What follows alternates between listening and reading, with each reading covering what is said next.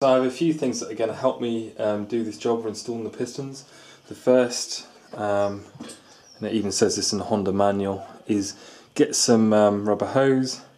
So this is, let's say what size it is, yeah, 5/16 a fuel hose. Then you can just cut down the edge of it there.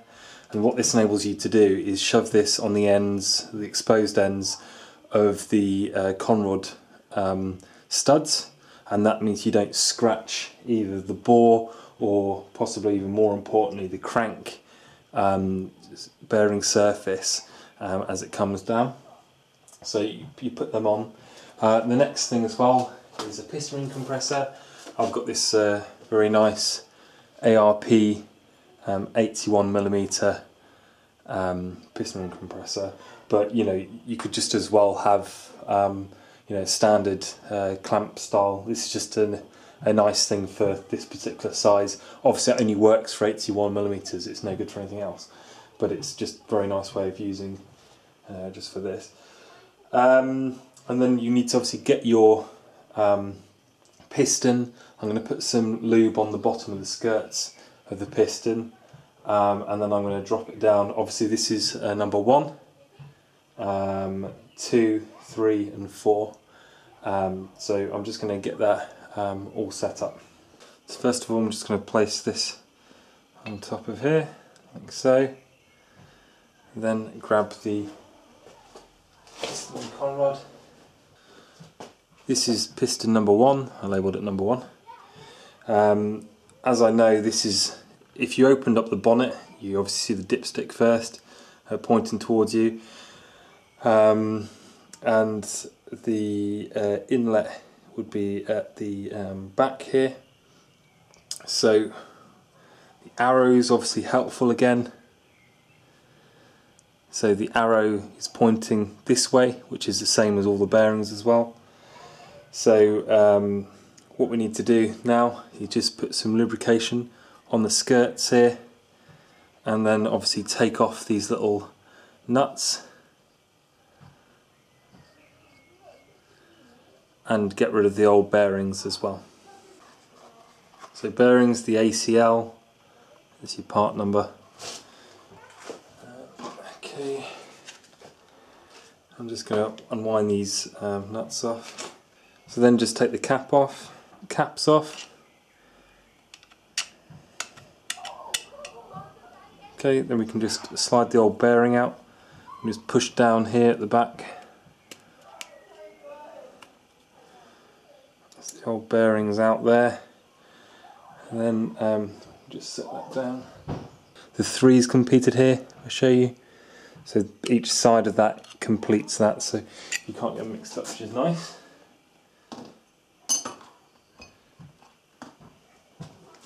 And then this side of the bearing shell as well, if we just push down, that's the other side. Then we get our new bearings. I'll just put a shell in now. So now the new bearing shell going in. So just make sure the tang is going in like that. So the tang's in there, and then just push it down. It will locate. This is a pretty good time to check your clocking's also right.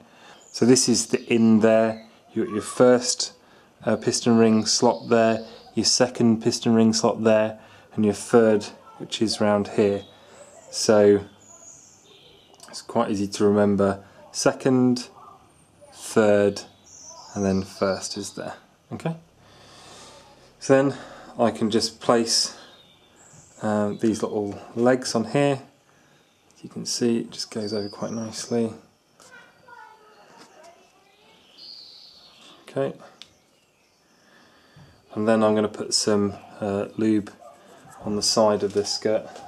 And I'm going to be using the Torco MPZ for a lot of this. Right, so that's some lubrication on both sides, and just place this in here like so.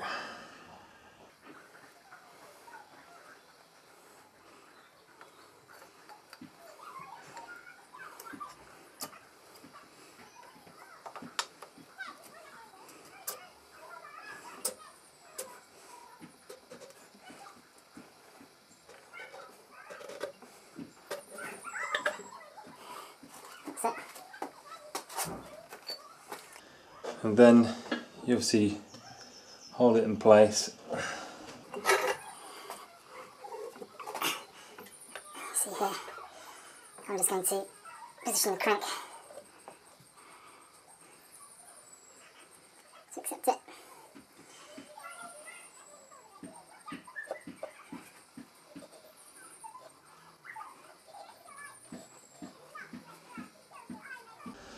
So you can just kind of put it in this position.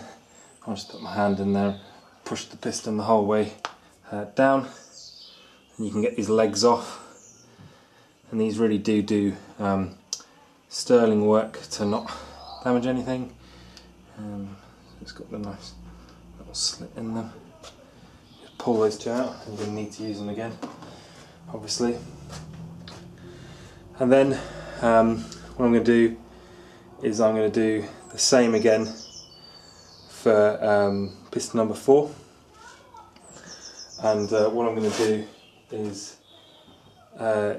this is kind of held in place now, so it's not going anywhere, but just be careful obviously that this isn't going to... Gives you a good view of what I'm talking about with the see there, it says 3, so you can't mix around which way the cap is. The process is the same. Bearing shell is in, arrow still pointing here. This is piston number 4, and then I'm just going to put some lubrication again on the skirts. And I'll just place the piston in, piston number 4.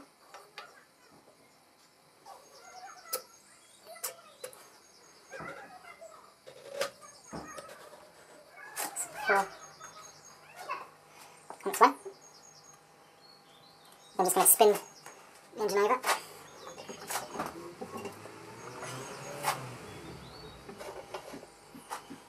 And again, just from the bottom, I'm just going to push up.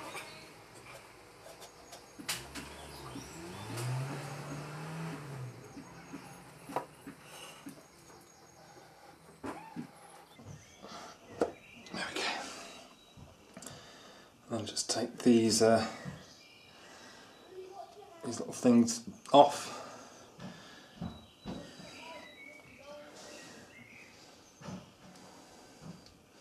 Don't worry, that's not blood. Right, and then it's time for the plastic gauge, and you saw me do that before, and it's going to be exactly the same red plastic gauge. I'm just going to lie 2 bits on there. So you can see the 2 little lines of the plastic gauge in there, and then, like I said before, you've got your bearing cap, and you can just see the engraving, which is this way round. Also, you notice that the indent there is the same size as same side as the indent on the conrod end. So you can just place that over there.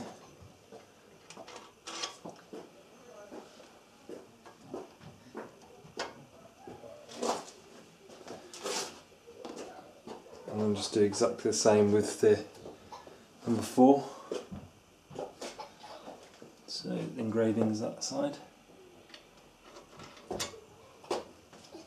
Hello. Hello. So now I've got my 13mm single hex, and I'm going to go to 44 Newton meters, and I'm just going to do it progressively. So I'll start off here, and I'll just do incremental steps. It's pretty loose for now. Do them hand tight first.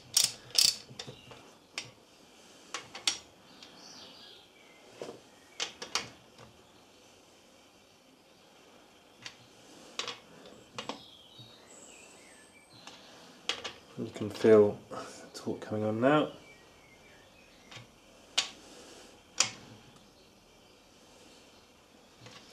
And it's just good this way because then you know it's even.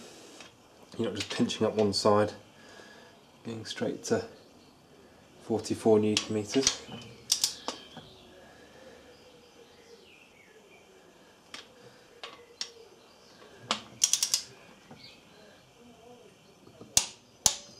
There's one of them.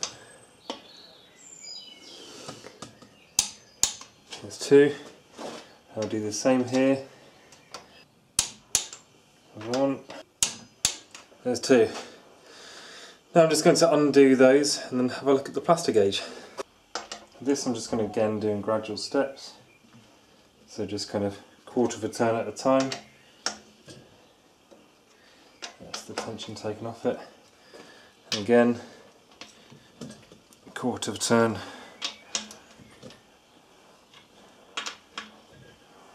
That's tension taken off it there. And then take the caps off. I'm going to get a rubber hammer with a bag over it so I don't deposit loads of rubber inside. I'm just going to tap on the loosened ends here. Okay. And then you can just undo the nuts. Keep them in the same order.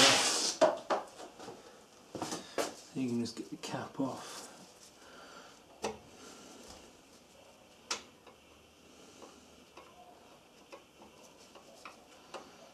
I'm just going to pull that conrod back up, and you see there's the squish. So right, we can see that the limits, I've done that in orange, is 0.032 to 0.050 millimeters. That's if it was new, and service limit's 0.060. See what we've got. We're smaller than that, bigger than that. So if we split the difference, call it 0.045, and about the same here, number 4, that's obviously smaller than that. And then it's hard to see, but it is bigger than that. So we'll call them both 0.05 and put it onto the table. And again, you've just got to scrape off the old residue. So I'm going to get the big bits off with a non-mar, and then I'm going to just wipe it over with a towel. So you have a much lower level of residue on the bearing than you do on the crank. So the crank, you can obviously use the non-mar. With the bearing surface you've got to be a bit more careful because you can probably even damage it with that, but you just take it off. We need to poke these down a bit because we obviously did the bearing measurements dry, but we need to poke these down a bit, get some of our assembly lube on, and just lube up the actual bearing surface, then put it back up again. So it's pretty simple. Just push it down a bit. You've got to be careful.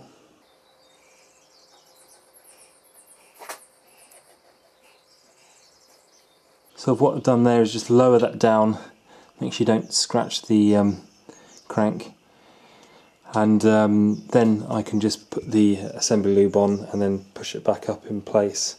You can even place the rubber feet back on, which probably wouldn't be a bad idea too. You have it, I've pushed it down, I've lubricated it, I've put these ends back on it, and then I'm going to push it back up, and that way I'll make sure I don't damage the journal surface.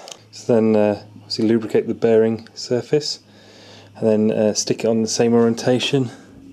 So I've got the engraving of 3 there, the bottom bit of 3 there, and then you just place bearing cap on. There we go, and then just get the little nuts, place them back in the same orientation there and there. And then obviously once you're done with that side, you just need to torque them up again, and then that's 1 and 4 done. Right, then we're back up to 44 Newton meters on the torque wrench. Lock that off, and then it's quarter of a turn each like before, and it's the same process. Just do all of these conrod bolts. So now with 2 conrods connected, you should still be able to rotate the engine. So it should be anti-clockwise. You rotate it, so it's kind of going this way. And so I can just push, it's nice and smooth, which it should be. I'm just pushing the big end journals out the way, just ready for me to place the other pistons in. And this is exactly the same process. The only slight complication is obviously this girdle's in the way, so you know you've got to put your tools in these slots here. But other than that, it's basically the same process.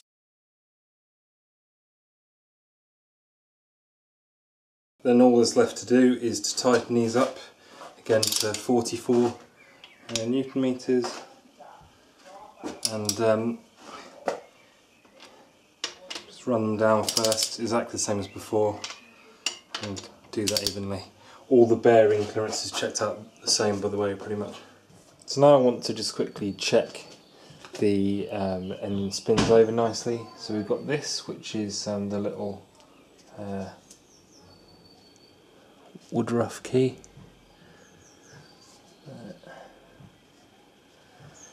And then just get this here, you line that up.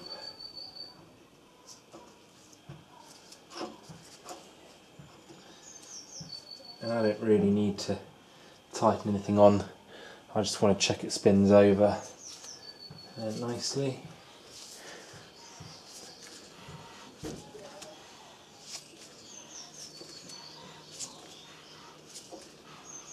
Yeah, and it does, it's very smooth, there's no notchiness or anything weird, so that's very positive. And then I can move on. We've got all the crank in, pistons and conrods in, new bearings, new piston rings, all the bearing tolerances checked out, and the piston ring gaps checked out.